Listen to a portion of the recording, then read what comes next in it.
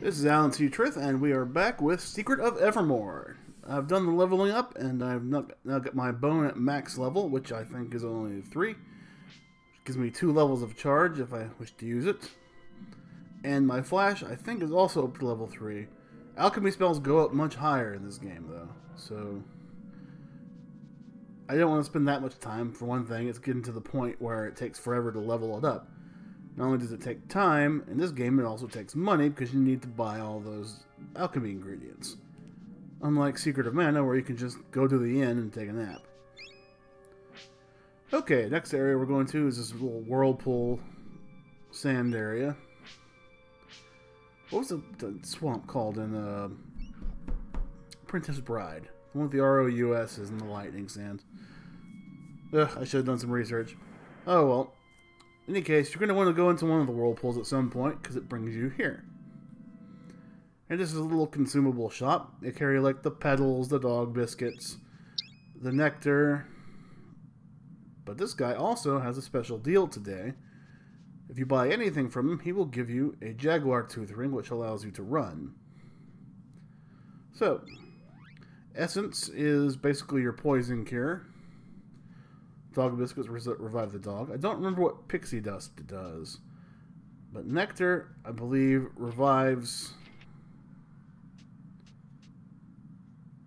I want to say nectar revives like your main character if he gets killed. But I might be wrong. And pixie dust... If nectar doesn't revive your main character, it's the pixie dust, which means nectar just heals both characters. Like I said, it's been a long time since I played this. And if you were looking for an informed LP, well, you probably stopped at Crusader of Senti. In any case, we have the Jaguar Ring. Excellent. Now you can run, but it also resets your attack meter, so limited usefulness. Then again, there's not a whole lot of areas in the game where you need to run. In fact, your main character's movement's quite fast as it is.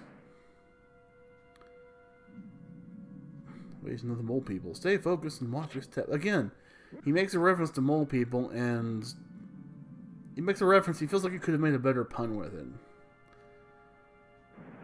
Like, I'm supposed to be creative. I've written books. How can I not think of a pun on the spot? I'm a failure as a writer.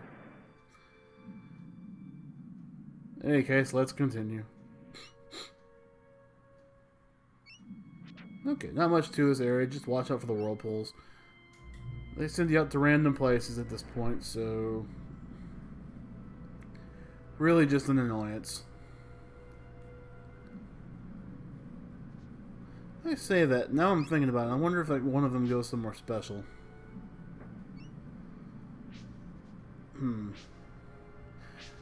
Tell you what, between this one and the next episode, I might come back here and just check every whirlpool just to be sure. If I find something, I'll record it and put it in at the beginning of the next play. Okay.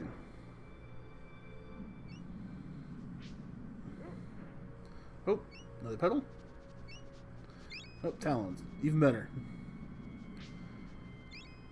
I need money. Alchemy ingredients are expensive.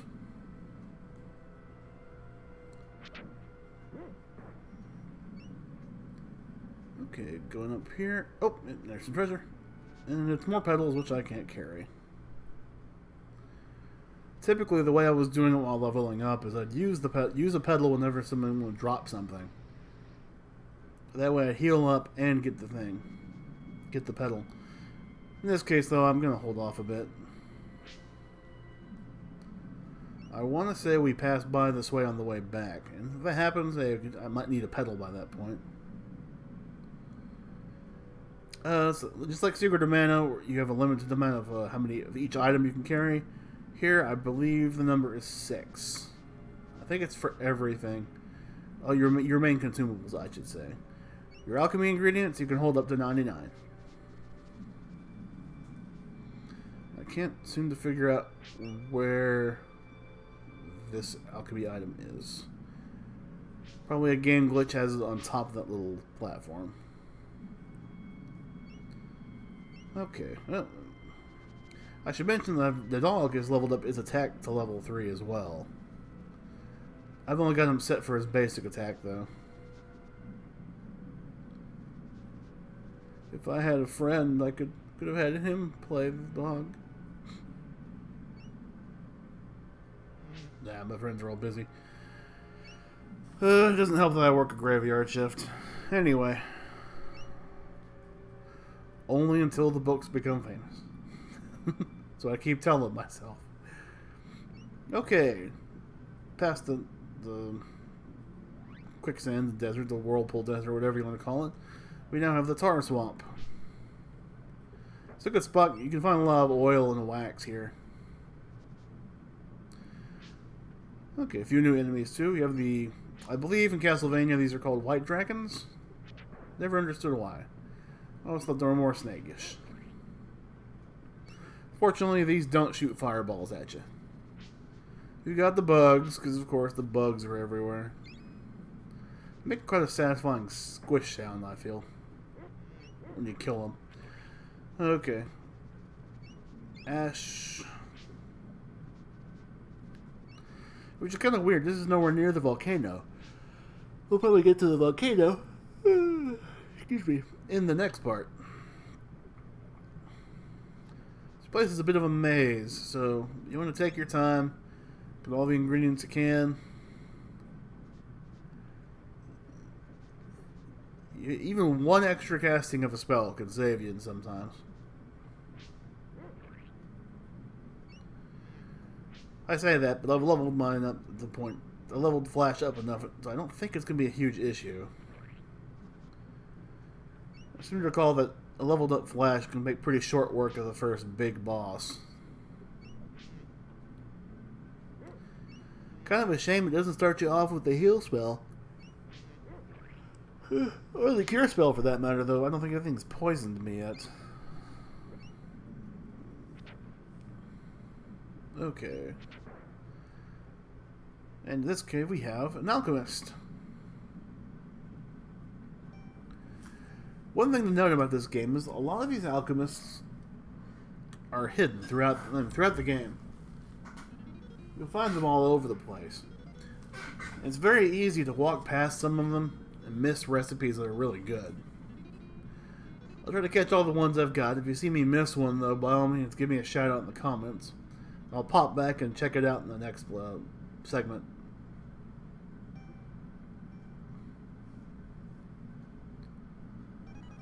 This is called Hardball. It takes 1 clay and 1 crystal. Which, to my imagination, means you just wrap the clay around the crystal and throw it at somebody. Which I suppose would hurt. Anyway, these are nice because it's a one-on-one spell. It takes 2 ingredients, only 1 each. So if you max out your ingredients, and by the end of the game you are maxing out your ingredients, you can cast it 99 times. At the moment, I'm going to stick with getting more wax and oil, though. Remember, we need twice as much oil as we have wax. Let's see. It wouldn't hurt to have a few extra crystals, though. If we find some clay along the way, we can try Hardball out.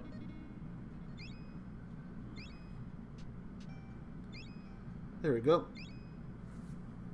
Level 10? Wow, I didn't realize I was that high up. Oh, there's some clay right there. Okay, back in the swamp. Oh, I should also mention, you notice that every alchemist is mentioned if I want unequipped spells. Yeah, you have, I think you have a limit of 9 alchemy spells you can hold at any one time. Fortunately, those guys are all over the place, and every one of them will give you that option, so it's easy to switch when you need to. More often than not, you'll find the favorites and stick with them. Me, I always stuck with a few different elemental attacks. Heal whenever I got it, cure whenever I got it. I'll have to see what comes up in this one. Maybe I can think of... Maybe we'll have some better ones this time.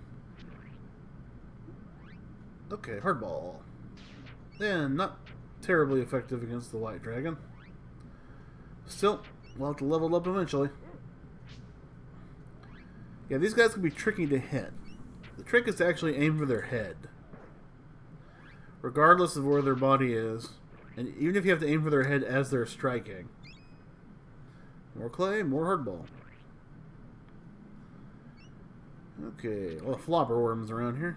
Been reading Harry Potter lately.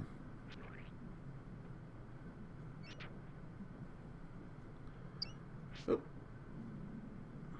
The pumpkin we can't quite reach yet. They're probably gourds. It's just the shape makes me think pumpkin more than gourd. Okay, well, we're just doing some running around finding ingredients and such. I want to point out, actually, I got to play some of the No Man's Sky update that came out yesterday, I think. Probably came out earlier than that. I just noticed it yesterday. Nevertheless, I gotta say, I do find it a real improvement. The addition of grass on some biomes really makes it plants look a lot more proper. And the quest line that sort of develops from building your own base. I felt it kind of helped me establish more of a rapport with the people I've hired to take care of the place. Whereas before, they were just sort of generic people you can find in any base. I do like the game. I know a lot of people complained when it came out. And even looking back and watching those old trailers, I think we should have seen it coming. It was going to be a bit more than they were promising. Kind of a Molyneux. That should be a term. Molyneux, for when a developer makes promises that are unrealistic. I cut Molyneux a little flack, though, because Fable 2 was one of my favorite games. 3, not so much, and I still haven't gotten around to playing through the anniversary of Fable 1. Which I heard was better. Let's put out Fable 2. And again, it's another game where you've got a dog. I've just been running into a lot of them lately. I donated the copies of Rule of the Rose and Haunting Ground to the excellent Scum of the Earth channel, which you should definitely check out. Those guys are hilarious. Anything I wish I had right now is like someone to make jokes about this with. Particularly love their Bad Tunes podcasts. In fact, I'm going to see if I can't locate a copy of Katie the Caterpillar for it. I've suggested Gravinians, but at the same time, I don't know if I wish Gravinians on my worst enemy. Oh well. Anyway, back to the game. You'll notice we're near this cavern that looks like an old bug carapace. I said that carapace? Carapace. Dead bug. Dead bug shell. This is, as you probably have guessed, where the first main boss is. Also, you want to take notice of that one leg that was broken on the right side. Inside, we've got a little bit of a maze here. This one's a little trickier than the swamp. You'll notice that these little passages between spots are darker. Well, some of them will break away when you try to go past them. In fact, some of them will try to break away when you try to backtrack. It's very easy to get yourself trapped, but fortunately, even if you get trapped, you're always trapped near one of the edges where you got this slide thing that goes back down to the bottom. So it's more of an annoyance than anything, but I still wanted to mention it. I have a vague recollection of it the right way, but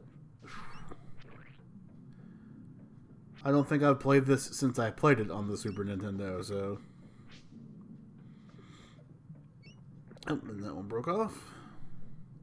The good news is they don't grow back, so eventually you'll get through. It's just a matter of perseverance. More white dragons, more ingredients. Oh, and again, aim for the head. Oh. Heal up.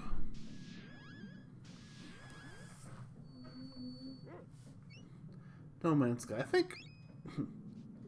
And I realize this is a sort of flawed way to say it. But I think one of the things that would have helped, and if there's a mod community out there, I'd like to think they probably already did this. But the 3 big alien species, at least there may be more. I've only seen the 3. The Korvax, the Gek, and I honestly can't remember the name of the other ones. But the thing is, they're all very... And I realize this is a weird way to say it. Alien.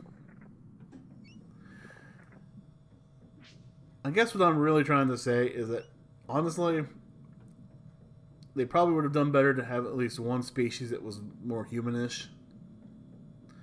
And I know the Korvax are robots that are kind of humanoid. Hell, I'm just trying to say they should have had sexy female aliens. Yes, I know it's a horrible thing to say, and I feel bad for saying it, but...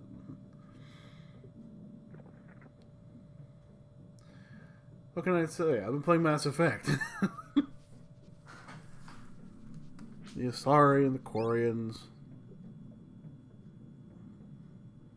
Even the Turians in an odd sort of way. Female Turians, huh? I don't know. I'm weird and lonely. Okay. I should mention I played on the PlayStation for the No Man's Sky, I should say. Because my computer's not bad, but right now we're getting a bit of a heat wave down here in Texas. And it's so bad that our air conditioner, which has always been a pretty crappy air conditioner to be sure, it's for a house. It's really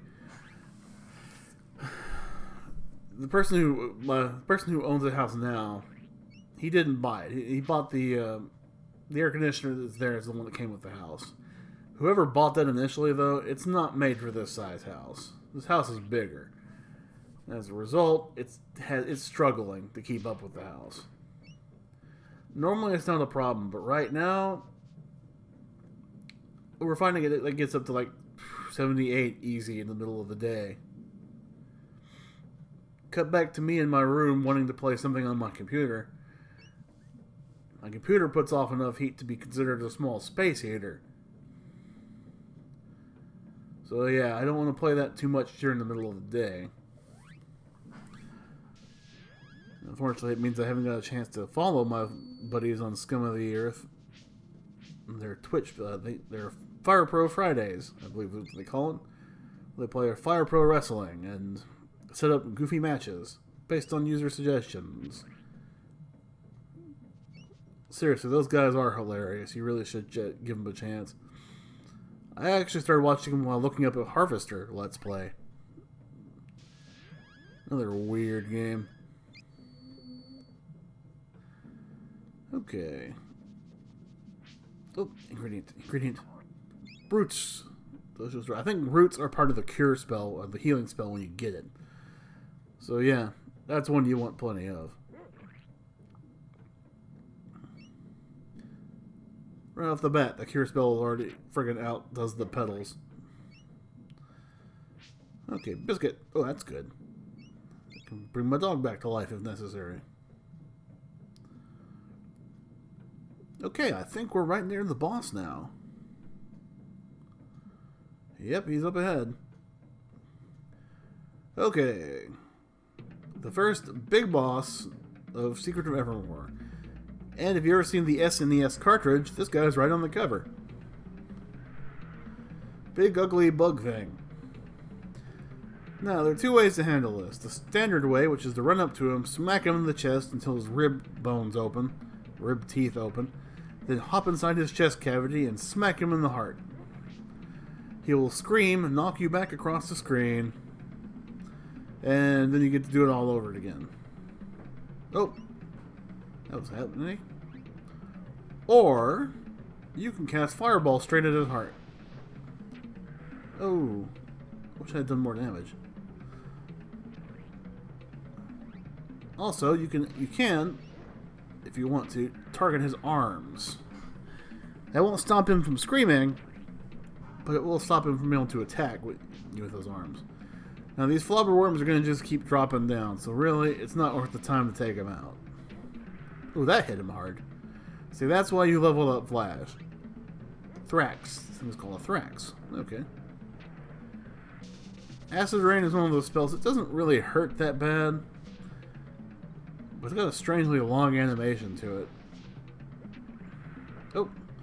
Yeah, he screams every time you hit him, so get used to that. Oop.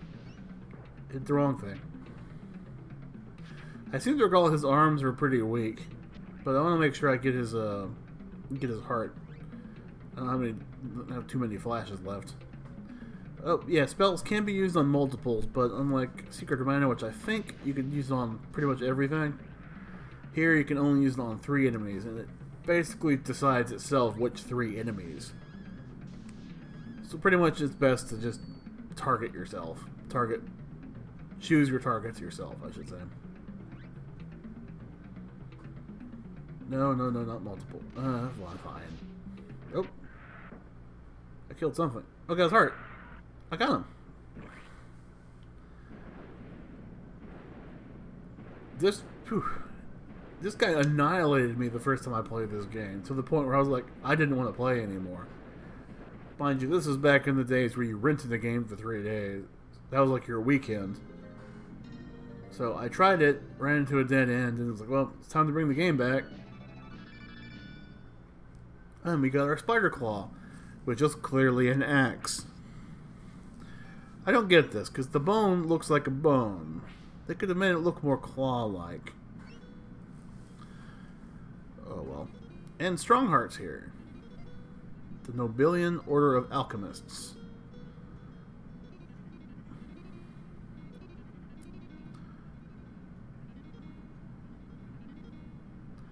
Tin wax and tin oil, so basically 5 castings of Flash. Thanks. He'll give you something else, but you gotta go find relives. It's not that hard, we'll pass by there later. I'm just kind of annoyed he couldn't have given you that as a prize, because that turns out to be the cure alchemy. In this particular case, that means that's the one that cures your poison, which is kind of a big deal. More crystals. Mammoth Guard. Ooh, that's armor. Better armor is always nice.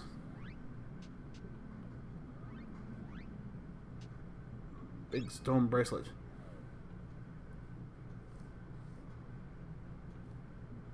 I gotta say, I wonder if... I noticed that there's a Twitch app on the PlayStation 4. I gotta say, if I can find a way to rig that up, if you can actually use that to record PlayStation 4 games, I could see myself doing a LP of Kingdom Hearts, because I do like that game. I keep meaning to pick up the remakes, like one and 2 remakes that came out for the PlayStation 4. Already got the PlayStation 3 versions. Okay. This guy is easy to miss. And to be fair, his spell's not that great. But we want it anyway.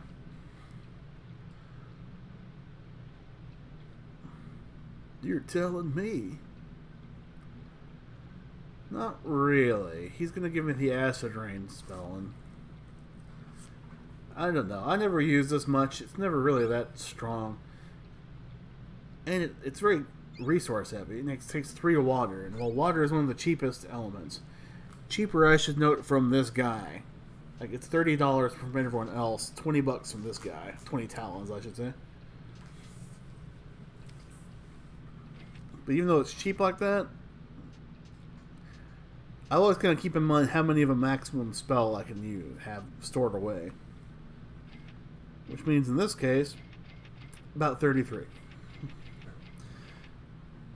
And since it's not that good of a spell, frankly, I could see if you wouldn't even want to bother with it. In this case, I'd rather stock up on crystals and clay.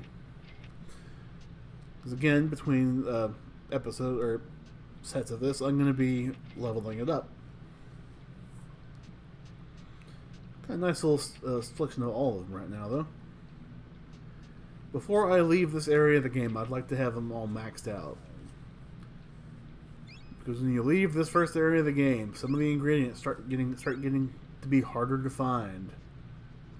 And there's water I didn't have to buy. Great. Great. That's wonderful. Okay, let's get back to town.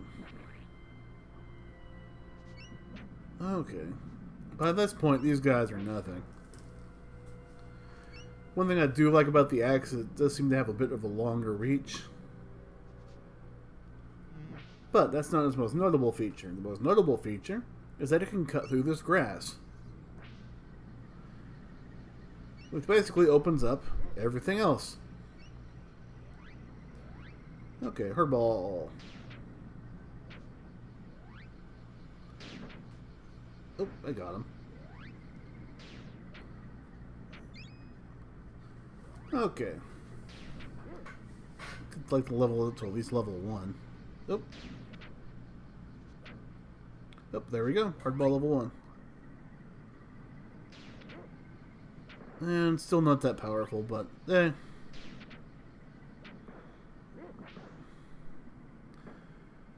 More bugs.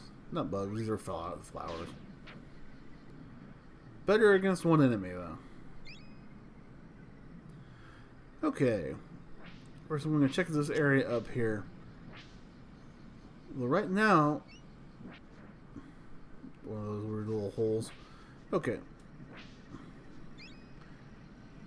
Yeah, there's not much up here right now of use. Oh, flowers. There we go. Okay. There's an area up here, but there's not going to be anything there. You'll see in just a second after we kill these guys.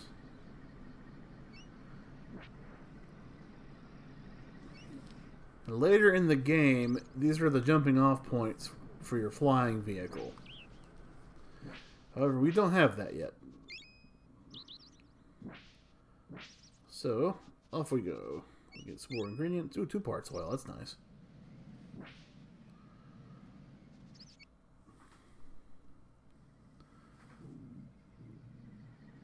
Oh, let's try acid rain a few times.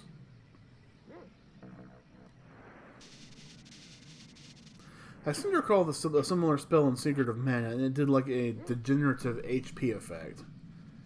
And that would be useful, but I just don't see it doing that here. Oh, I'm impatient, so maybe I'm just not giving it time. Again, like I said, you have to spend money on components. Why waste time on something a lesser spell? Well, because you're LPing it, and you want to give it a fair shot. I'll be checking that out, leveling that up too. We'll see how well it does when it's up to level 2 or 3, like everything else. Speaking of which... Oh, Flash is almost level 3. It's already pretty powerful. Probably a few more castings. Okay, Acid Rain, no, nothing. Heart Ball... Okay, let's head inside and... Oh. Well, I guess let's go talk to Fire Eyes. Oh, Volcano's dying. I'm sure this has nothing to do with me. Okay. Let's fill up on some special ingredients. Oh. I just realized I spent all of the money earlier. Okay, well, we'll just get a few more then. We've got a good amount of everything right now, so that's good. Let's go talk to Fire Eyes, and we'll probably call that it for this episode. Yes, I know. We'll talk to him later. Okay. Dog goes to sleep. And of course, she already knows I'm victorious. Of course it was a bug hunt. I like her response to this. Well, that's great. You killed the bug and you brought its arm back. That's wonderful. Okay. You think about it, what's he gonna do anyway? The volcano's dying. If it's dying, it's dying.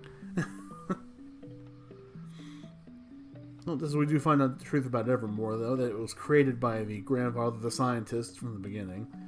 Not the creepy old vizier who tried to have me killed and gave me a bazooka. Vipers, that's what they're called in this game. So she thinks that someone who sabotaged her father's work and got them all stuck here in the first place, was it 30 years ago, or 40 years ago, might be trying to destroy her place by fiddling with the volcano. So she's wants us to go check it out. Before then, though, she's gonna give us these beads that let her summon her. Oh, and now she's gonna show us why we might want to summon a little girl with pigtails. There we go.